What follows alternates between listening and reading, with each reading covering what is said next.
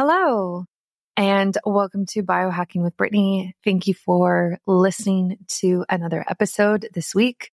I put out episodes every Tuesday and Friday, and for everybody new, I am a registered holistic nutritionist and female biohacker, I guess, or biohacker specializing in women's health, however you want to word it. I guess I'm both.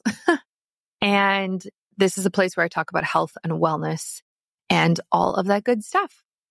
Shout out to all of the DMs that I got last week, being so kind and just giving me such good feedback on the podcast. It really means a lot to me. And it sounds so cheesy, but it actually makes a difference if someone sends me a message or comments on a video and it's like, I love your podcast. Like, thank you so much for everything that you do.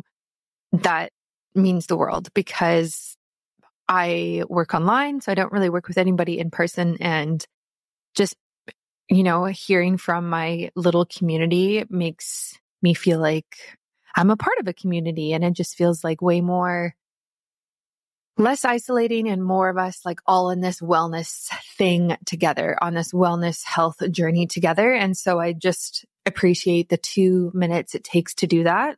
If you've done that in the past, yeah, that's great. Thank you. Thank you so much. And today we are getting into the second part of the deep nutrition dive that I'm doing. We're basically looking at all the different foods and which ones to favor and which ones to avoid. I skipped over a lot of the anatomy, digestion aspects of this because it would just get way too long in the tooth to do a single episode on that. So this is more just like the different categories and which ones I think are the best and which ones the research actually shows are the best, which is more important than my opinion. If you haven't listened to part 1, please go do so. It was released. It's probably the episode right before this one. Yeah, it was.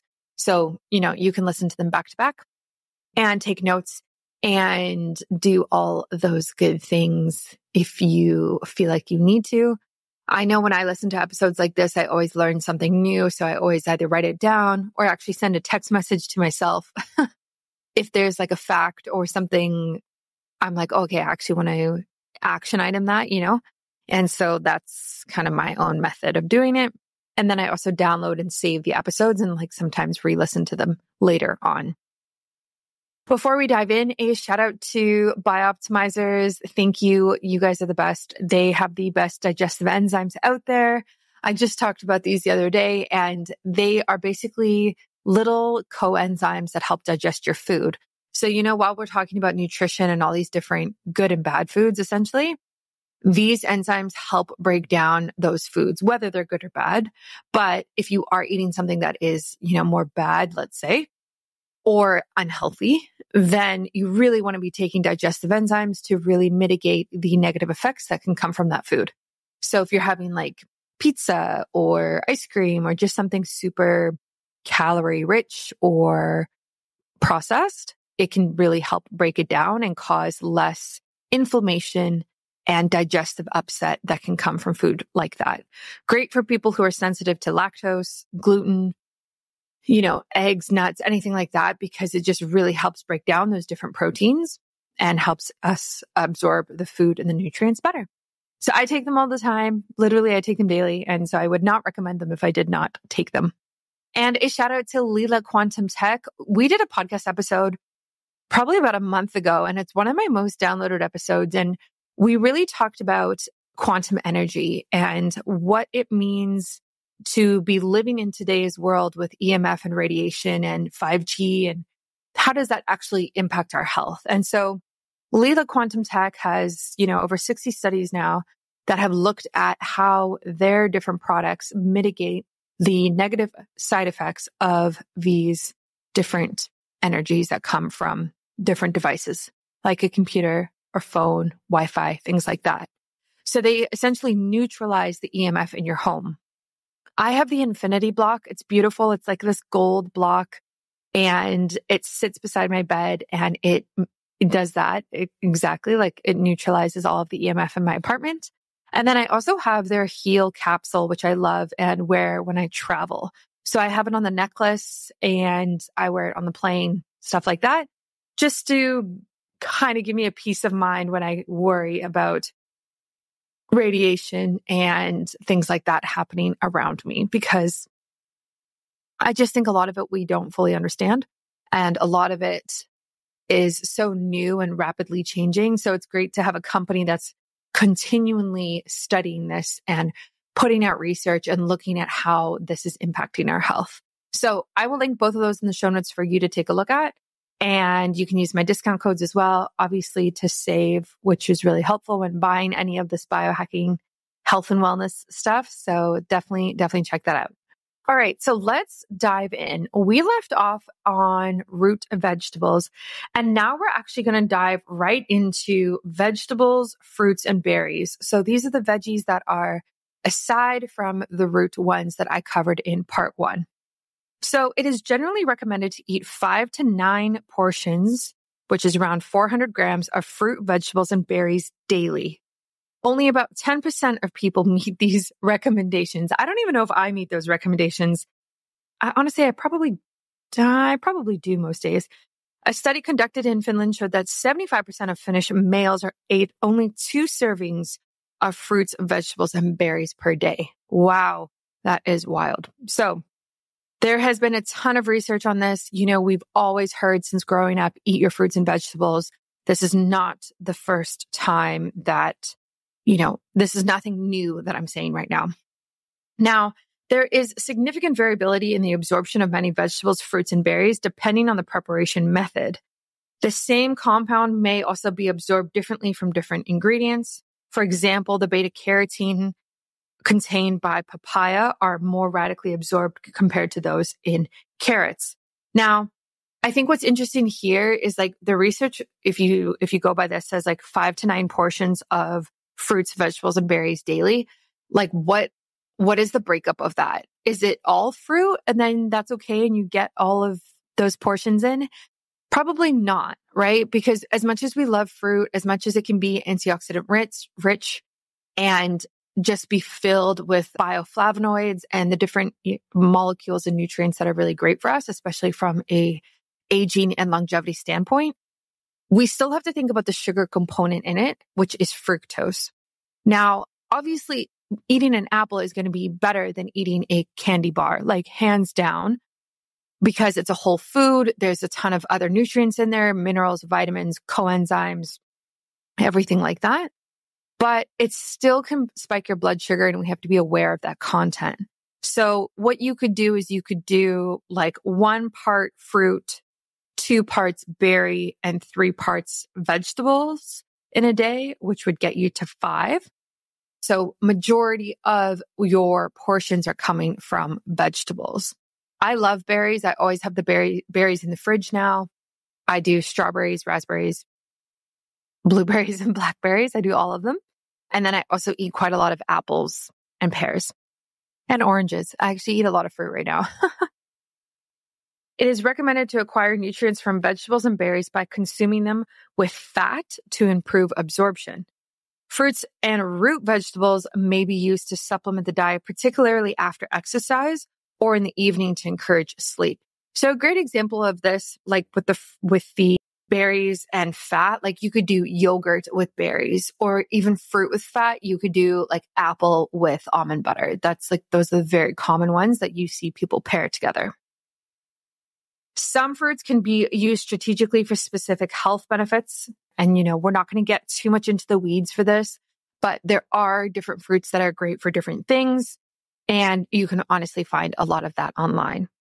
We definitely do need to consider our quality of fruit, especially because 90% of pesticide residues come from intensely farmed imported fruit. When buying fruit, it is worthwhile to invest in organic produce to minimize the amount of harmful toxins. So my way that I navigate this, and this is like a tip and a hack, sure, that I would give you, is it is obviously not the cheapest thing to buy everything organic. And a lot of people don't have access to that. So as great as that, I would love to say, just buy 100% organic. Like it's just simply not realistic for most people, unfortunately. So there's a couple ways you can mitigate this. You can go by the Clean 15, which is a list that the EWG puts out every single year that lists the top 15 clean fruits and vegetables that have the least amount of pesticides in them, which you can buy not organic. Or you could also look at the EWG's Dirty Dozen, which is the flip side of that, where they take the 12 dirtiest or worst vegetables and fruits and say, hey, really try to buy these ones organic. I will link those in the show notes so that you can take a look at them. My other way that I go about this is I actually judge it on the type of fruit and the type of vegetable, specifically if there is a peel or not. So for example, berries, I always buy organic because you are literally buying and eating that berry that came right off of the tree or the bush or whatever it is. There is very little barrier between any pesticide sprayed and what you're actually consuming. And this is applied as well to leafy greens, especially. So I'm very conscious about anytime I'm building a salad, buying stuff for a salad, like it, or however I'm using leafy greens, that it is organic. Now, things that I don't necessarily always buy organic are things like avocado. There is a peel on there and that is a barrier. It's not foolproof, but it actually does help. You could also think about things like a banana or a pumpkin if you're just eating the inside of it, stuff like that. So like just kind of think outside the box of how you typically might judge on what to buy organic and not organic. So for this, for fruit specifically, you want to favor locally grown seasonal fruit. Seasonal makes a difference. So I talked about this a while ago. You know, it's weird now because I don't know if it's weird, but in North America and probably most parts, not most, probably a lot of parts of the world, you can get any type of fruit all year, but doesn't necessarily mean that you should be eating that fruit. And you can tell the difference. Like you can tell the difference so much on what is in season and what is not in season. So for example, right now I'm buying strawberries and I'm buying organic strawberries and the flavor is like subpar. Okay. Let's just be real. It's not that great. It's February. It's not that great. And I still eat them and I'm just like, oh, like, okay, sure. Compared to buying strawberries grown in Canada or maybe even the US in strawberry season, which I think is like spring, like early summer. And then the flavor is so rich. And I'm like, wow, these taste phenomenal. Same with apples, same with oranges. Oranges are in season, or, you know, or in the winter. And then when I buy oranges in the summer, I'm like, wow, okay, this is not the time for oranges. Same thing. So there are definitely benefits to eating with the seasons and getting more nutrients in the fruit that you choose if you eat it in the season that it is actually grown. Now, a lot of what happens, especially in Canada, is, you know, we're importing oranges from Florida. So when they pick oranges off the trees in Florida, it's not like it's picked, you know, fully ripe, juicy, ready to be eaten. It's picked, you know, a couple of weeks beforehand, and then it ripens in the truck, in the crate, however it gets to Canada. And so it really actually doesn't get as much benefit and nutrients because it doesn't stay on the tree all the way until it ripens and then you eat it. So the ways around that, it's tough. It's tough if you live in a place like Canada. The ways around that would be eat locally. So which automatically makes you eat seasonally. So only fruit that is grown in, you know, whatever radius that you think is appropriate. Could be like 100 kilometers, something like that. So that would be really great for ensuring that the fruit and vegetables are properly ripened before eating them. Or, I don't know what that or is here, but, or you can just be like me and just buy it anyway and just stick to it.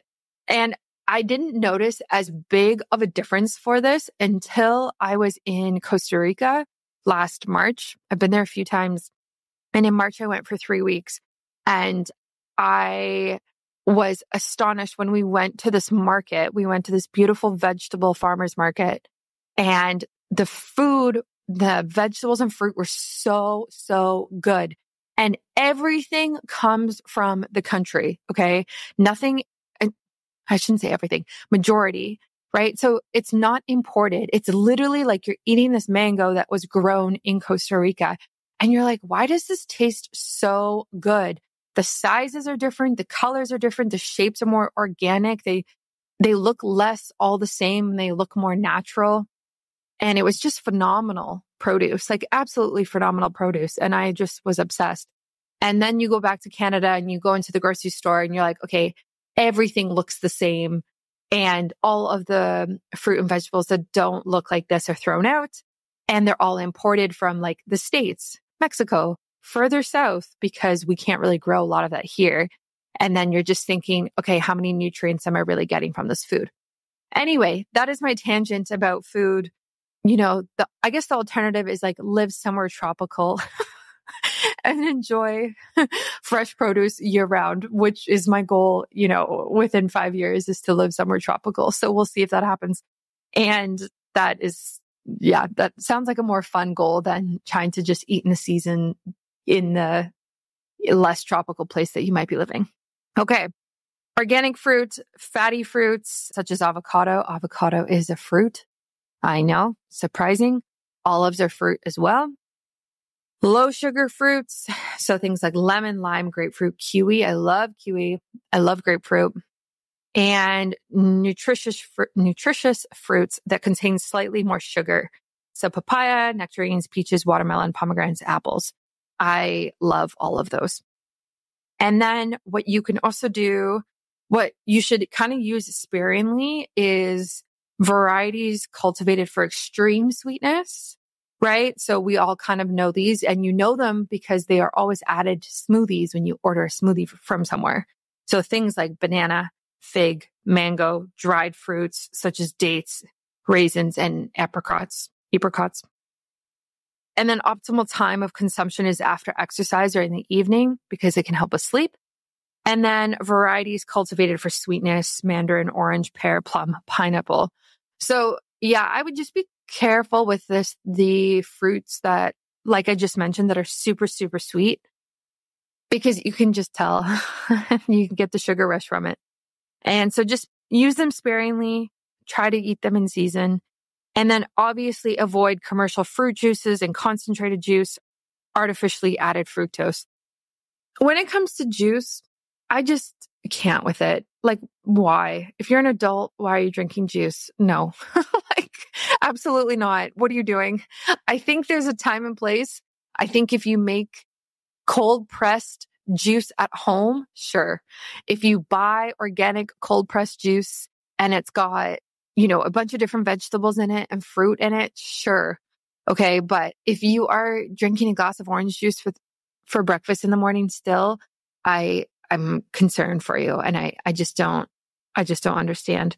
For kids for this, what I see a lot of parents doing is giving their kids things like coconut water, which I think is a great alternative, or taking, I guess, like organic cold pressed apple juice and diluting it a lot. So it'll be like a fourth apple juice and then the rest of it is water that's added to it. I think that's a really smart idea. I would just be very careful about getting them hooked on very concentrated juices because there's really, really no benefit from them. There's no fiber. There's no nutrients, really. Like, it's just a pure sugar rush. Okay. So if we want to also move past fruit, we do want to talk about berries. I think berries are kind of in their own realm. Obviously, berries are fruit, but berries are they hit different. Berries have a ton of health benefits. That's probably why. So regardless of the diet that you follow, like vegan, paleo, keto, whatever it is, nearly all dietary guidelines recommend the daily consumption of berries, usually around 150 to 200 grams, which is 5 to 7 ounces. In general, berries are rich in vitamins, flavonoids, polyphenols, and insoluble fiber. They contain less sugar compared to fruit. Polyphenols give berries their distinctive color and act as part of various defense mechanisms. Whenever possible, it is very beneficial to eat nutrient-rich wild berries as they have much higher levels of polyphenols compared to cultivated berries. Again, we have to be careful of the pesticide use, which I already mentioned. So we just want to be choosing organic when it comes to berries. I really don't think there's much way around this when it comes to berries. Even if it's local, like I would probably still choose organic local or organic not local. The regular consumption of berries protects the cardiovascular system from oxidative stress, lowers blood pressure, and reduces the level of inflammatory agents in the blood. Berry consumption also lowers the risk of type 2 diabetes. Additionally, berries have properties that promote the health of the brain and the eyes. So lots and lots of benefits here. I do want to mention frozen berries as well. So be careful when you're buying these imported frozen berries. There have been many cases of outbreaks in which frozen berries have been contaminated with the norovirus, the hepatitis A virus, which are definitely things that we want to consider. So you can boil your frozen berries for at least 2 minutes or cook them for 5 minutes to avoid any food poisoning. And exotic berries such as goji, Inca, and mulberry have been trendy in the past decade as well. The nutritional values of these berries are indeed good. However, they may contain pesticide residues and sulfur dioxide used as a preservative. I typically don't eat those. Sometimes I have goji berries, but I usually don't eat those. Do you know if you're getting enough magnesium? Because 4 out of 5 Americans aren't. And that's a big problem because magnesium is involved in more than 300 biochemical reactions in your body. Today, I want to talk to you about the most common signs to look for that could indicate you're magnesium deficient. Listen carefully to the end because there's a special offer happening and this could be exactly what you need. Okay, here we go.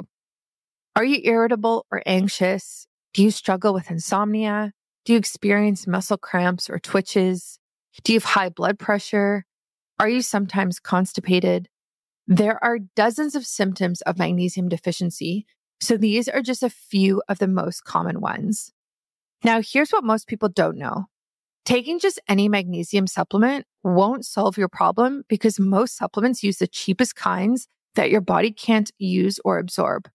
That's why I exclusively recommend Magnesium Breakthrough. It's the only full-spectrum magnesium supplement with 7 unique forms of magnesium that your body can actually use and absorb. All Bioptimizer's supplements are best in class, which is why I use them.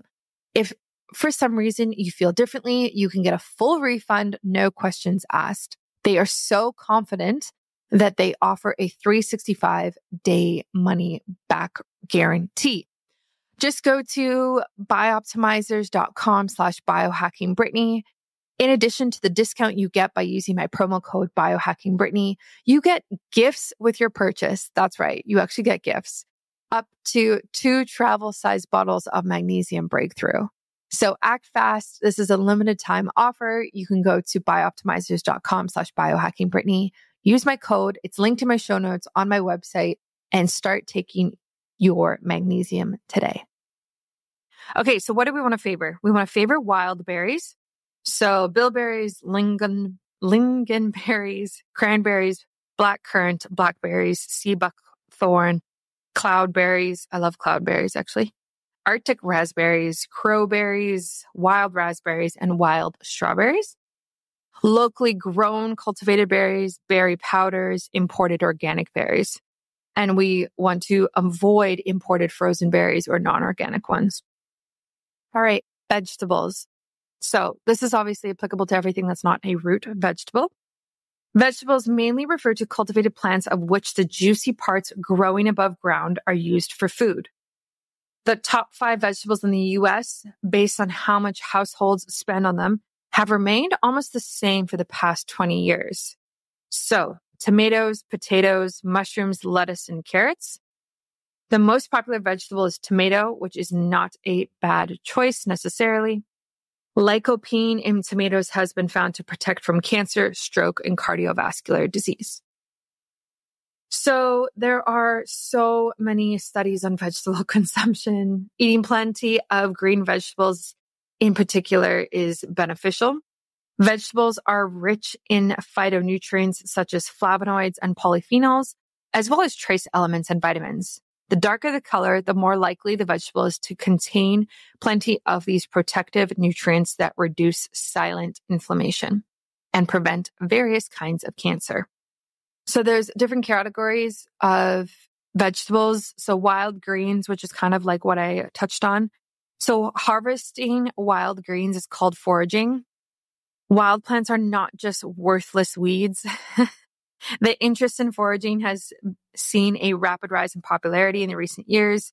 The most well-known and easy to use wild greens include nettle, dandelion, fireweed, yarrow, and ground elder. I haven't had a lot of those. I've had dandelion and nettle, but I definitely don't forage my own wild greens right now, although I would be interested in learning more about that. So what do you want to favor? You want to favor wild greens, the darkest green vegetables such as kale and chard. I know so many people are on the fence about kale. Sprouts and new crops, cabbages and onions, if you can tolerate onions. And then you want to avoid iceberg lettuce and other similar varieties because they have very few nutrients. Pale, wilted, translucent vegetables, mass-produced vegetables, and uncooked nightshades that are rich in anti-nutrients, and particularly eggplant if you're sensitive to nicotine.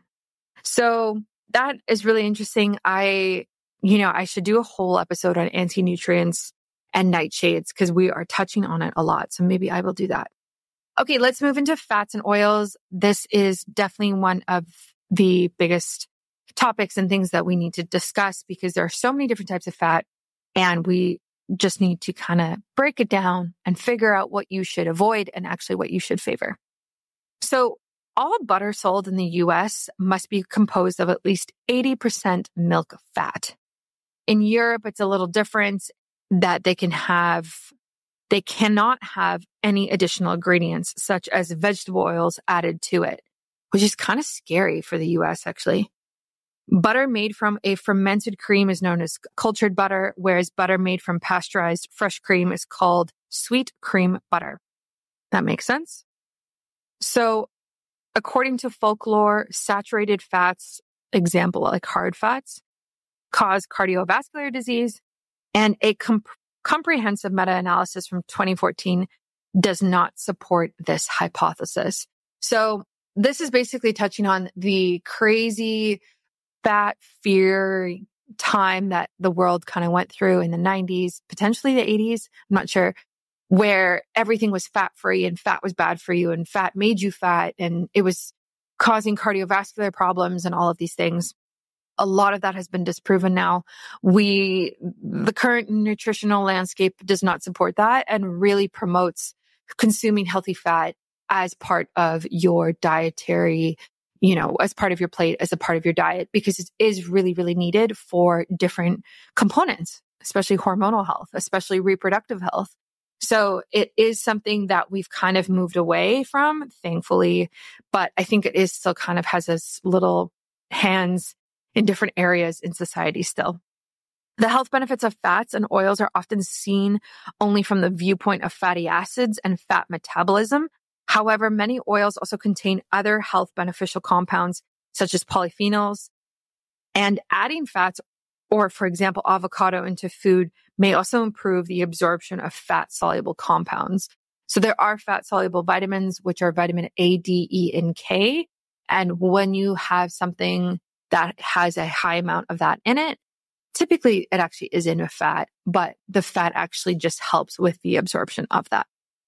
So a big one we can talk about is coconut oil. So cold pressed virgin coconut oil should not be confused with coconut shortening, often used for deep frying.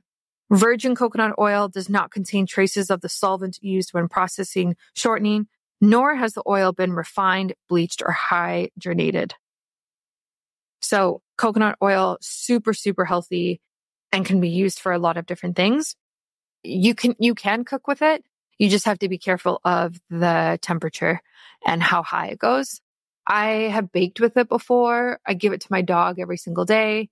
And I think that's kind of where I use it. It's definitely not my go-to cooking oil or even raw oil as of right now.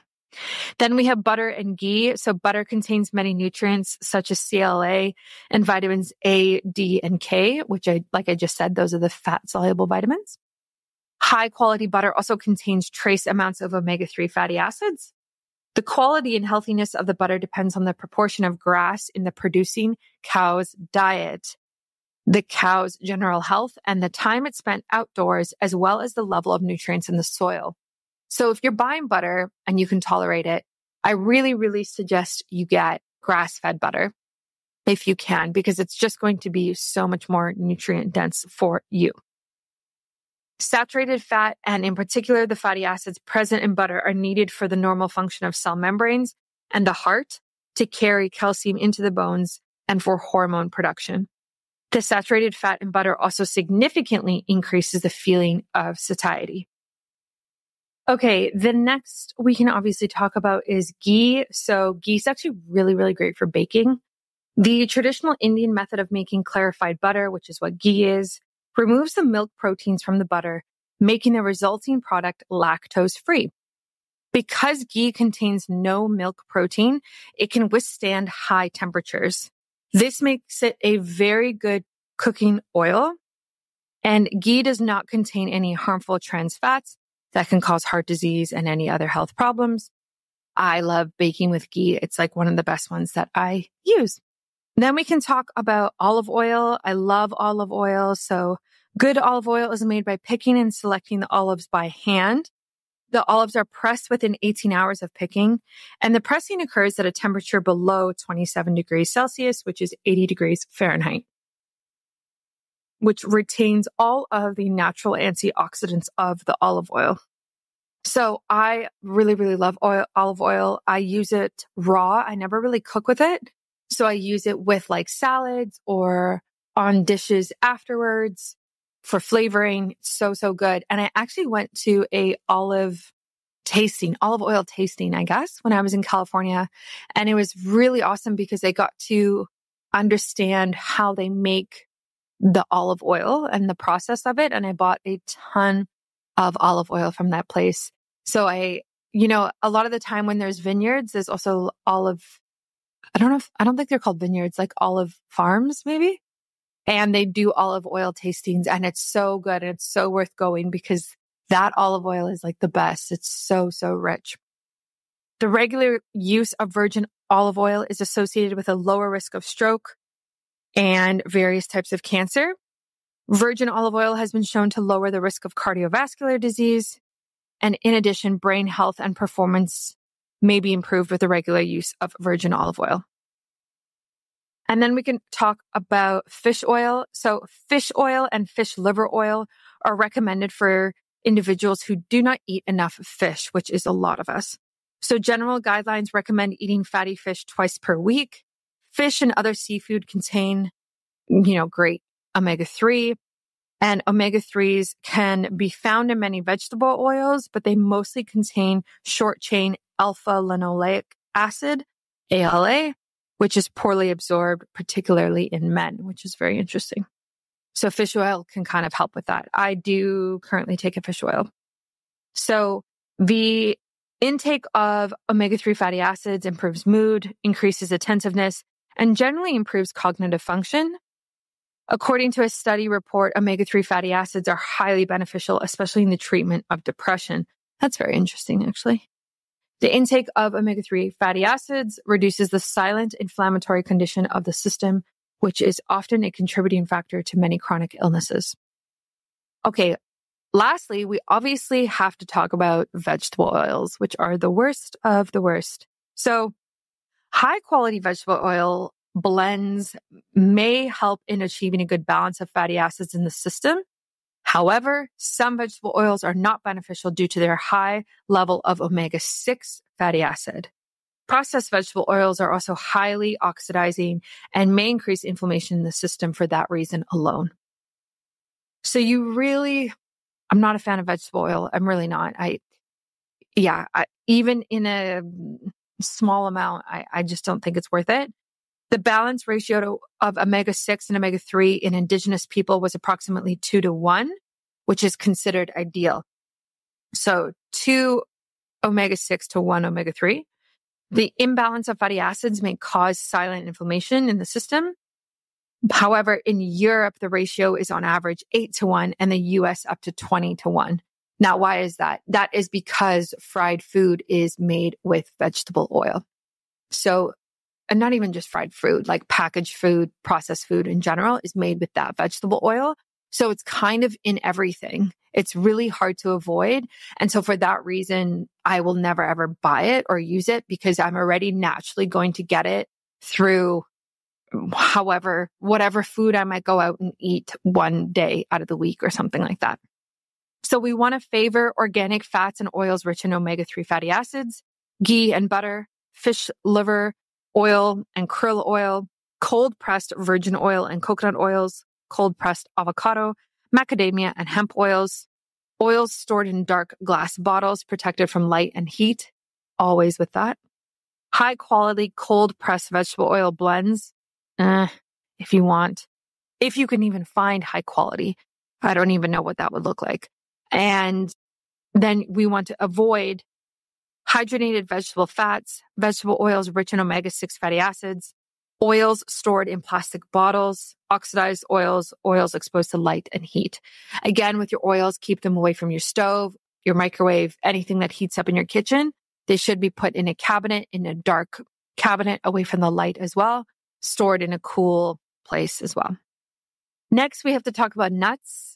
Nuts are extremely nutrient dense and rich in protein, good fatty acids, minerals, fibers, and vitamin E and B complex.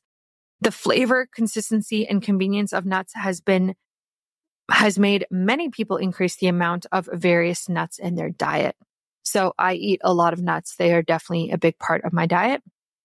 The regular consumption of nuts is associated with a significantly lower risk of coronary artery disease and lower mortality in individuals at risk of cardiovascular disease. So there are so many benefits with this. And there's so many different types of nuts. We can touch on them briefly, but I think a lot of us kind of know which ones are healthy and which ones aren't. So if we start with pistachios, so compared to other nuts, pistachios are rich in beta carotene and lutein.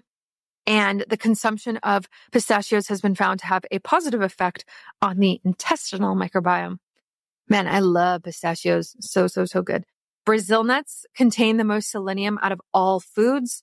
Eating 2 Brazil nuts per day may raise the selenium levels in the body as much as 100 mcgs per taking a selenium tablet, which is very interesting. Then we have walnuts. So walnuts are exceptionally rich in short chain omega-3 fatty acids and may improve blood cholesterol levels. Almonds make an excellent snack that reduces hunger and maintains a constant blood sugar level.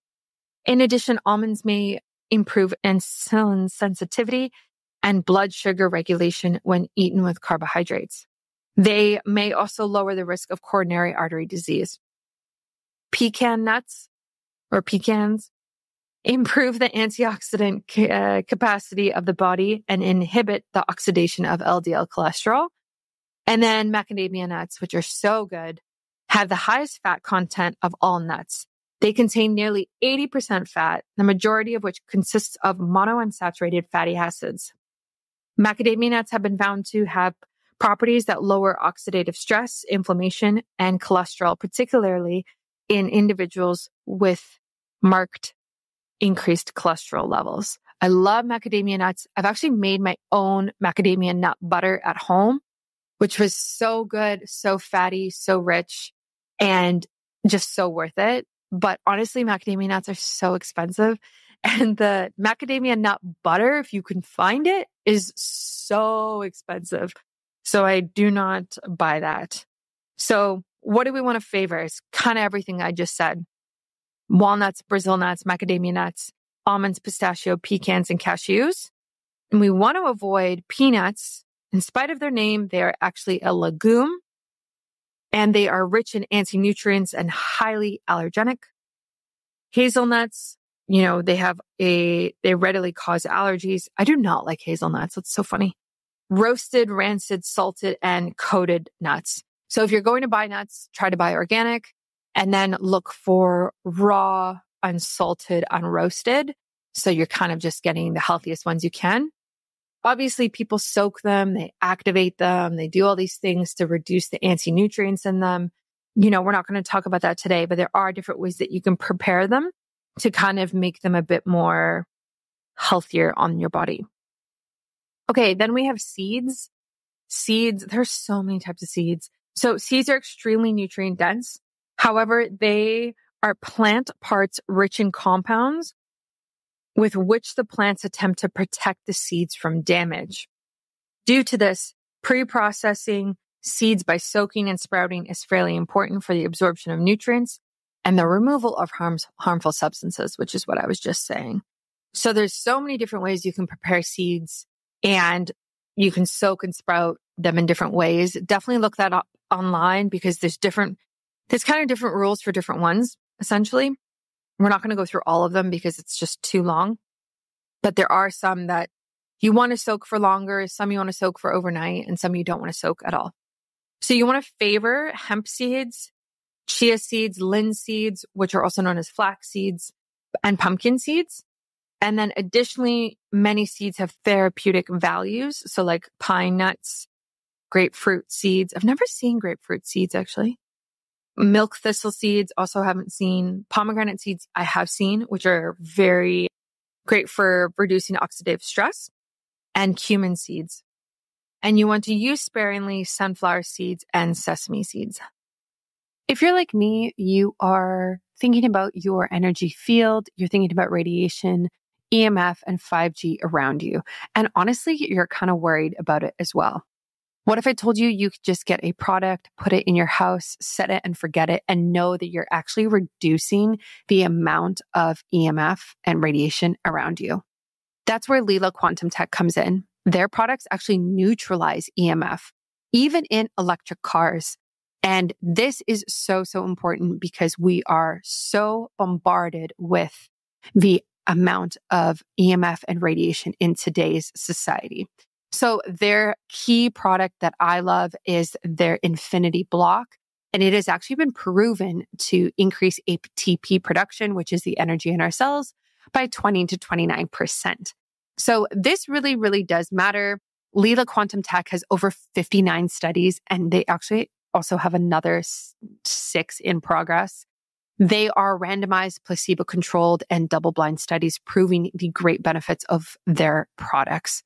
I really suggest you get this Infinity Block. If you can get something that you can put in your house and say, hey, this is actually helping to neutralize how much EMF me and my family are exposed to, it just makes sense. Why would you not want some sort of safety measure like that you can count on? They also have a Heal capsule, which is like a little capsule that you can bring with you anywhere you go. And it does this same thing, obviously to a smaller degree and smaller circumference around you. So I like to wear this when I go on planes because there's so much radiation on planes and EMF. And I like to wear it just in general when I travel. Their products have been proven to optimize HRV and improve your blood and obviously ATP production, like I said. So that's what I would do. I would really recommend looking into how you can manage your quantum energy field better, because this is such a key aspect of optimizing your health. You can get a significant discount through the link on my website and also in the show notes. And that will help you be able to get this at a better price. So again, that's Lila Quantum Tech. I have the Infinity Block. It's in my bedroom. I actually sleep right beside it. And then I also have their Heal capsule on a necklace that I take with me everywhere I go. And these are the 2 that I would recommend. I think this is a great starting pack for you and provides substantial coverage in order to neutralize the EMF that's around you and optimize your health. Now we can talk about legumes. So I personally don't eat a lot of legumes, but they're definitely worth mentioning because a lot of people do. The fruit produced by legumes are called pods. The term legumes generally includes various pea plants and cultivated legumes. The most commonly used legumes include soybeans, peanuts, lentils, chickpeas, beans, and peas. So out of those, I guess I eat chickpeas and peanuts, I guess, if I have peanut butter. More than 40% of legumes are dried for human consumption. The vast majority of the world's bean production takes place in India. Despite the anti-nutrients that kind of come with legumes that we know about. Legumes also have some health benefits.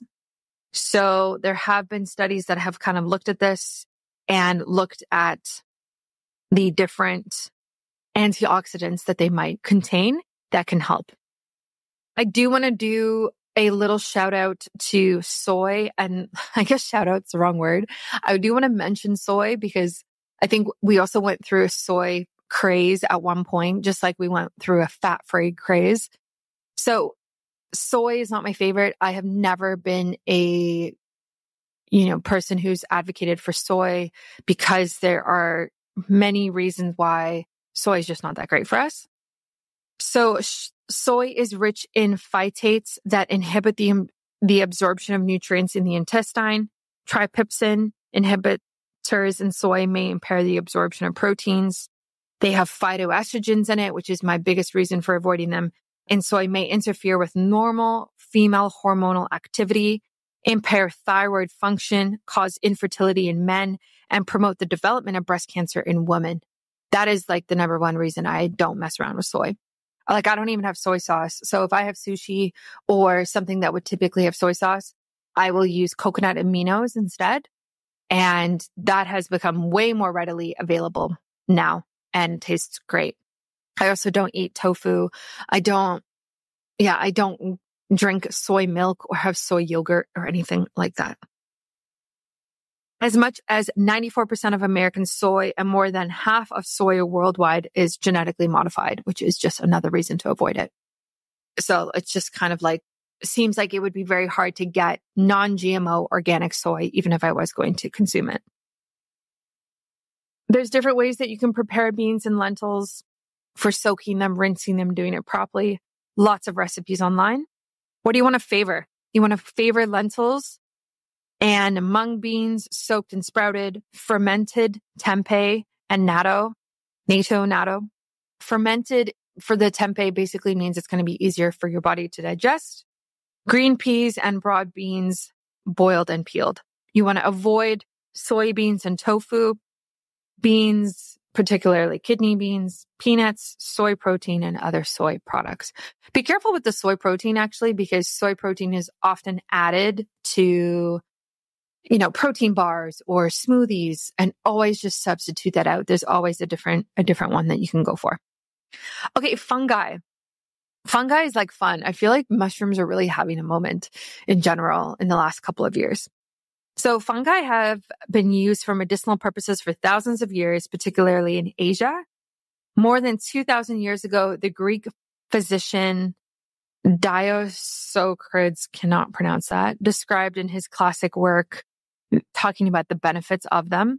So essentially, like it's just been around for forever. It is only in recent decades that the medicinal use of fungi has significantly increased in the Western world, which we know and which we can tell, like, the use of microdosing or even macrodosing or magic mushrooms, like all of these different things. It's become so, so popular now. Generally speaking, fungi are rich in fiber, vitamins B1, B2, B3, and D2, selenium, antioxidants, and protein. Many fungi contain an amino acid called L-ergothioneine, which has been found to protect cells and DNA from damage. There's way more we can say about that, but we will just kind of leave it at that. So kind of like when it comes to fungi, there's so many different types of mushrooms, actually. It's pretty wild. And there's so many that you can actually have that the list kind of just goes on and on. So what do we want to favor? We want to favor double extracted, water and alcohol extracted, medicinal mushroom powders and tinctures.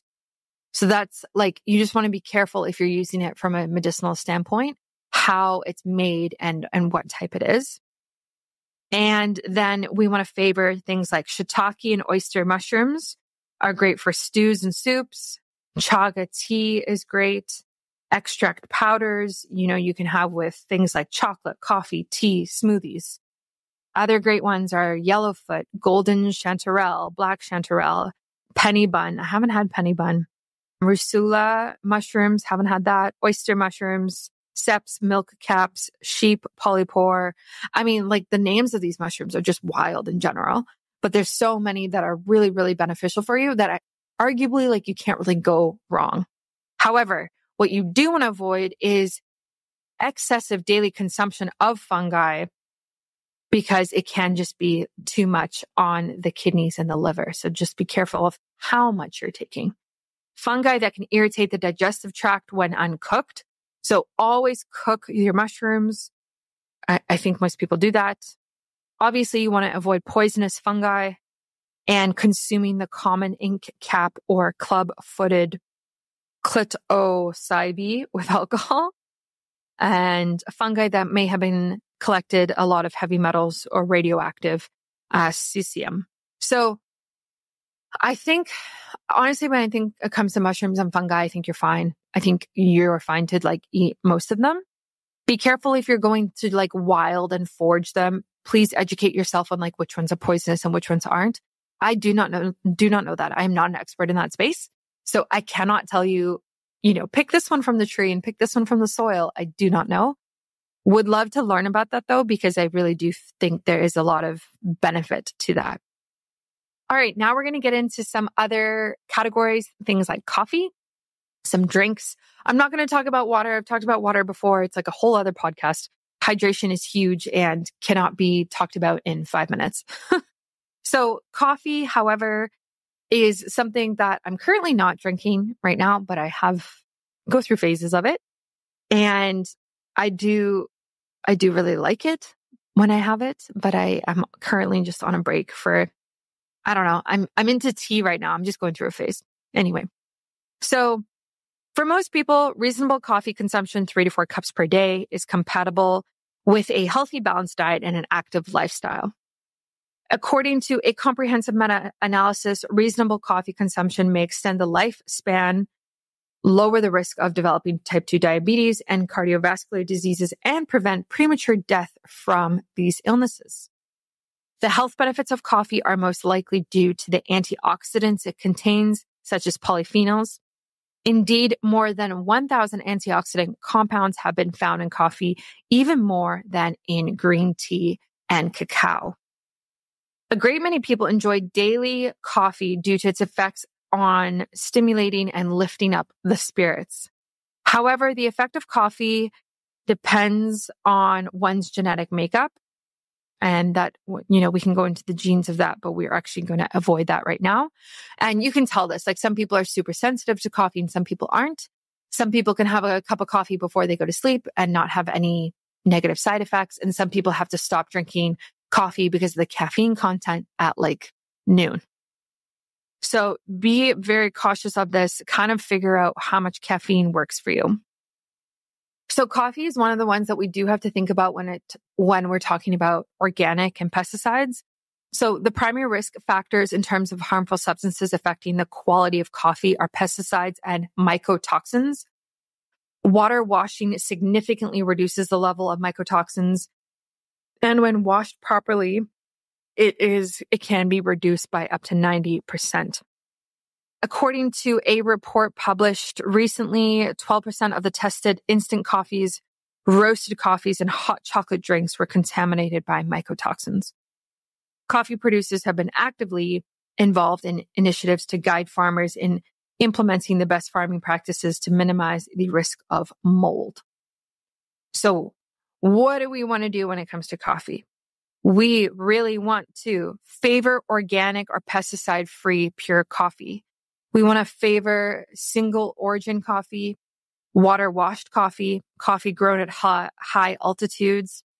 And you want to avoid instant coffee, blends of several coffee bean varieties, and coffee grown near sea level or low altitudes.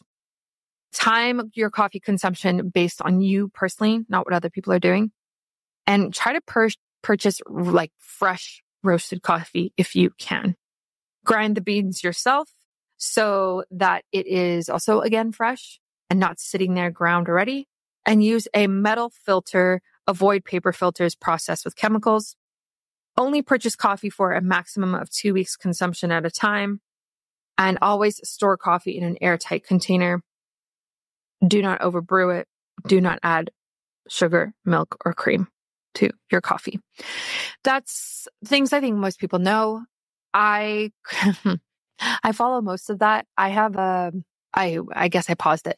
I had a subscription to a coffee company in Costa Rica that would send me coffee every month.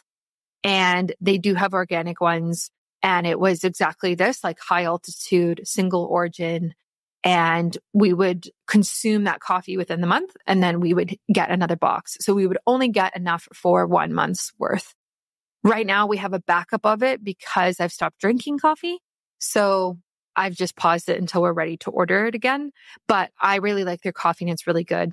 When I was in Costa Rica, I did a coffee tasting tour there and on this coffee farm. And it was incredible. It was awesome to learn about the beans and the trees and what makes a light roast and a medium roast and a dark roast and what is over roasted coffee and like taste the difference and see the color in the beans and understand the caffeine content for the beans. So the lighter the roast, the higher the caffeine content, which is a pity because light roast is actually my favorite.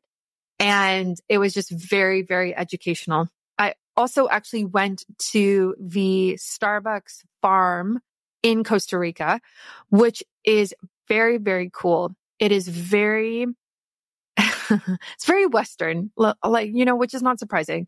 It was beautiful. Like the landscape was beautiful. The buildings, the different things that they offer there, like it's stunning. It's absolutely stunning. So when you walk into a Starbucks and you know how you see those photos on the wall of like the forests and the trees and the mountains of like the different coffee trees and stuff, that is their one coffee farm that I've been to in Costa Rica. And it's worth going. Like arguably it's worth going. We didn't do a tour there. We didn't have time and you have to book in advance. But we went, we ordered coffee. We bought a couple of mugs, took some photos, looked at the plants. Like it was really cool. But we did another coffee tour with a local coffee company. I guess they are local, but smaller, let's say. They're called Brit Coffee, like BRIT.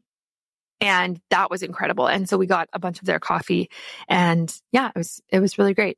Worth it. If you're going to go south and you're going to go to Central America, seriously invest some time into exploring coffee because you just learn so much when you actually go to these farms and understand where the food comes from. Okay, tea is next. I am big into tea right now. I'm on like a tea phase, cleanse. I don't know, whatever you want to call it. It's definitely not a cleanse. It's definitely a phase. And tea is the world's second most popular drink after water. Tea is typically prepared by infusing the leaves of the tea bush. And there's like a long history of tea when it comes to, how we've traded it across countries and where it comes from, where it's grown. Like there's so much to talk about with tea that I really don't want to get too much in the weeds with it. But I do want to touch on the different types of tea and kind of like which ones are the healthiest.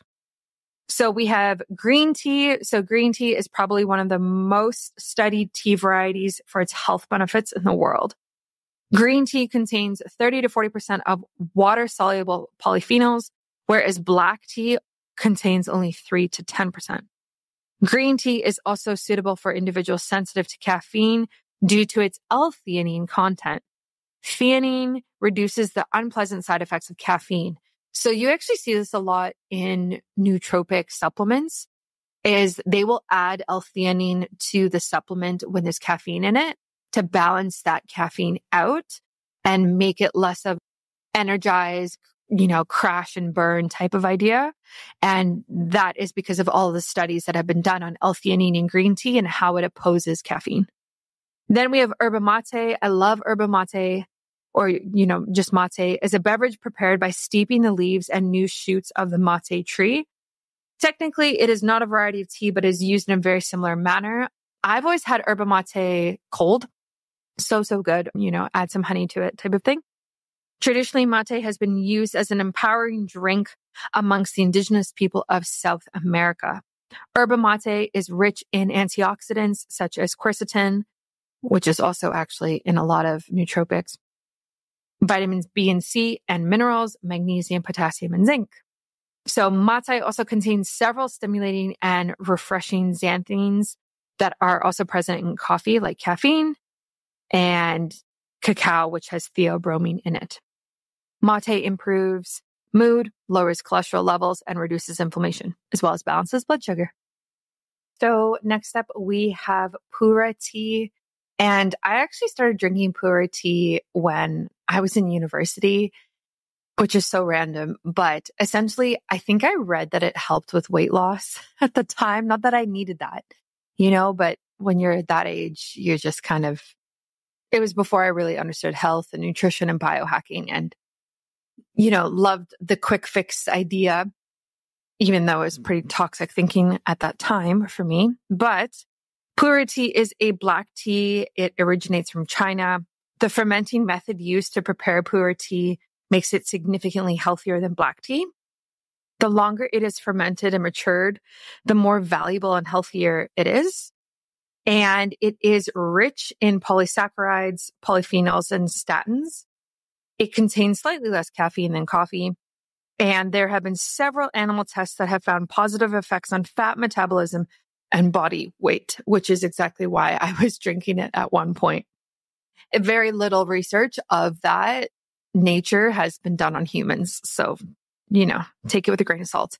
Then we have oolong tea. So in terms of oxidation level, oolong tea is placed between green tea and black tea. The same leaves can be used for steeping several times. Like green tea, oolong tea is rich in antioxidants such as various polyphenols.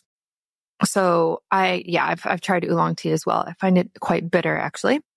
Same with white tea. Well, it's a little different. So white tea comes from China and it is lightly oxidized. It's a fine tea prepared from the young buds and leaves of the tea bush.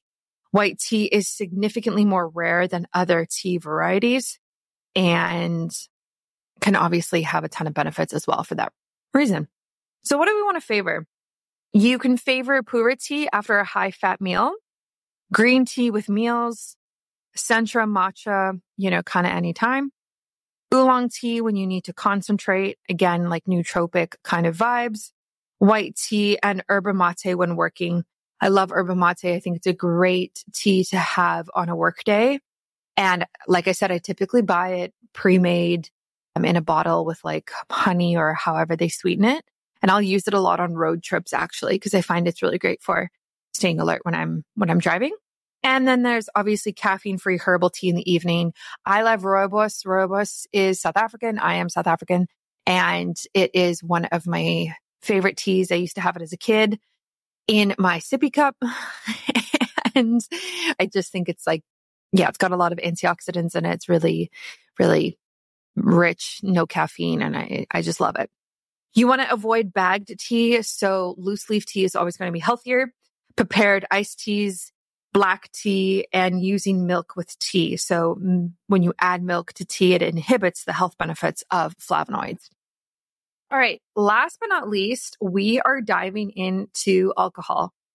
This one's kind of interesting. I've talked about alcohol in very various episodes, many different ways. When I've been drinking it, when I've been on detoxes, cleanses, when I was doing baby steps, I did 75 hard 3 times and didn't have any alcohol. There's been many times in my life where I've moved away from alcohol, and I've slowly been moving away from it since 2019. And the reason for that is that I got an Oura ring, and the Oura ring really showed me the significance alcohol made on my health.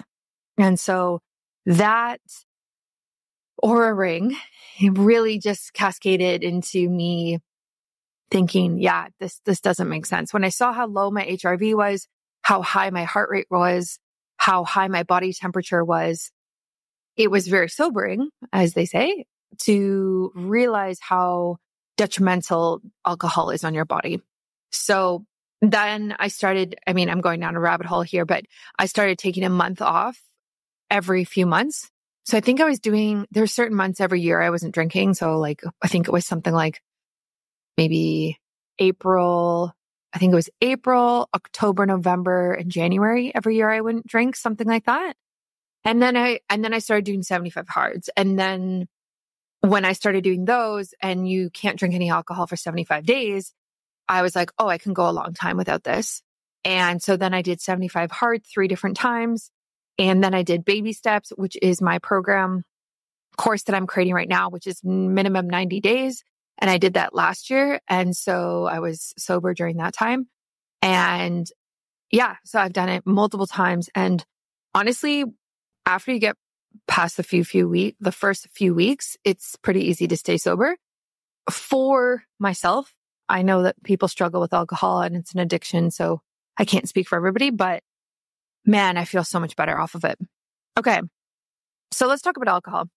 The highest consumption rates of alcohol seem to be concentrated in Europe. The highest rates can be seen in countries like Estonia, Czech Republic, Austria, Ireland, with each around 11 to 14 liters, 3 to 6 gallons per capita annually. Drinking per se and high volume drinking are consistently more prevalent among men than women.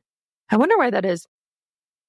So obviously we can talk about like how much you should be having. So according to the WHO, which is the World Health Organization, the use of alcohol is associated with at least 60 different illnesses. I bet you it's associated with everything, to be honest.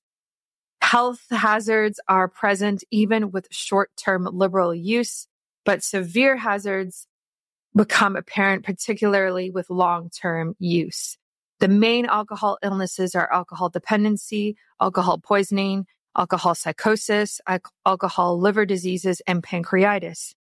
In addition to these, the liberal consumption of alcohol causes neurological and psychiatric illnesses, hormonal and nutritional disorders, degeneration of the heart muscle, arrhythmia, cancer, and blood diseases.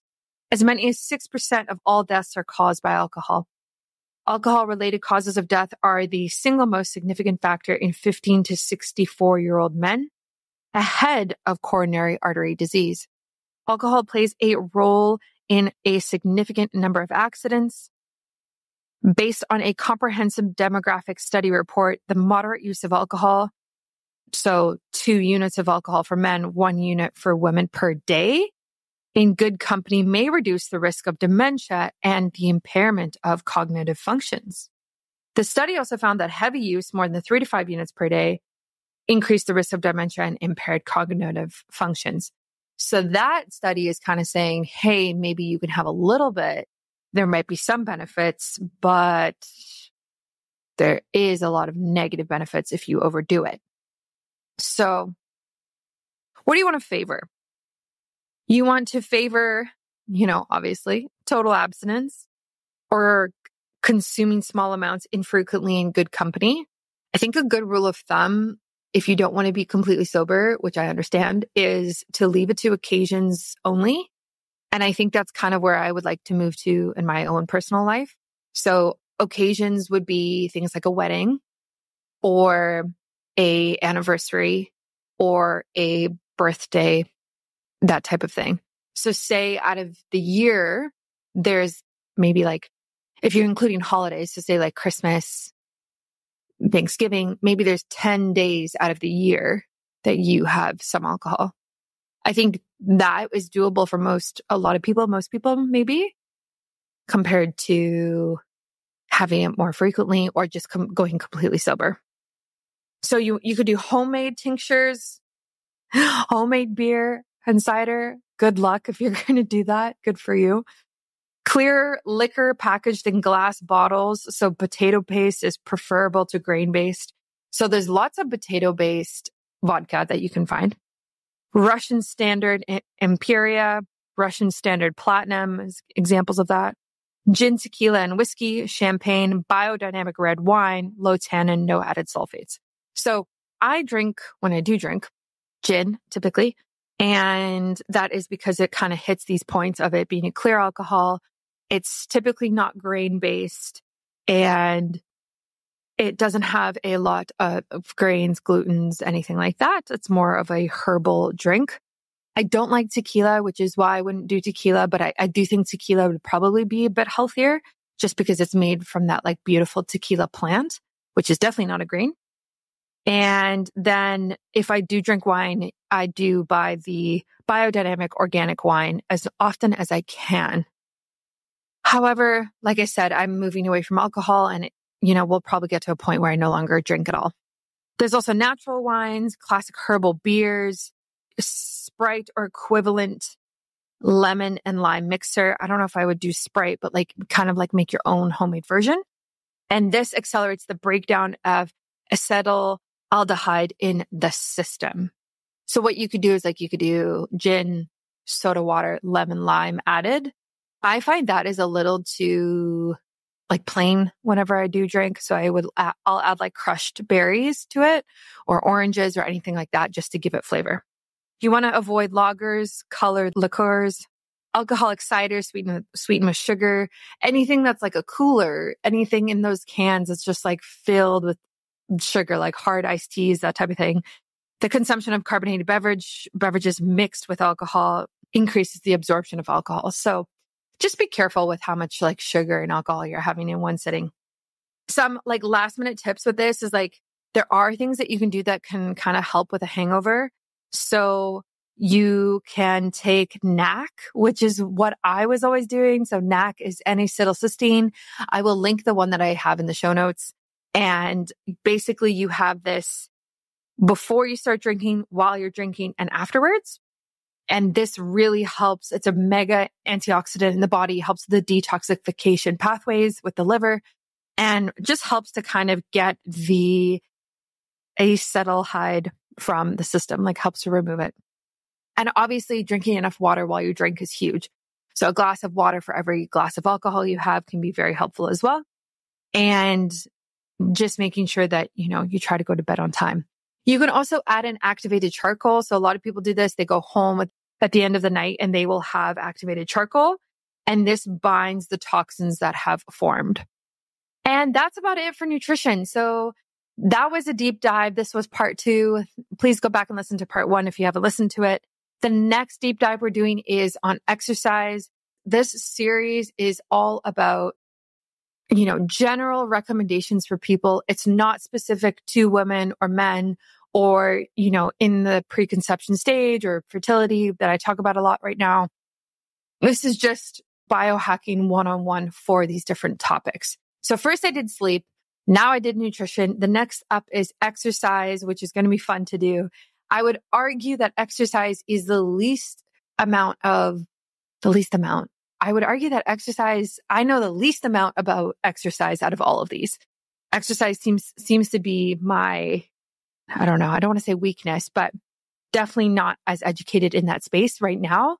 However, I wonder if I will be soon. I wonder if that's something that I can pursue in order to understand things better. So I hope you enjoyed this episode. Thank you for listening.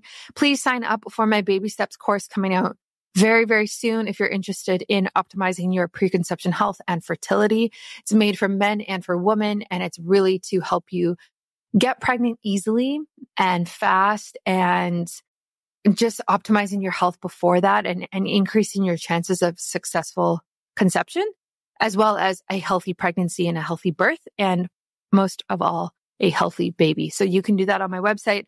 Everybody on the waiting list gets $100 off the course. Only those people on the waiting list will get that. Everyone else will not get that. And it will be regular price. So you can go and check that out right now. And I will catch you later this week for another episode.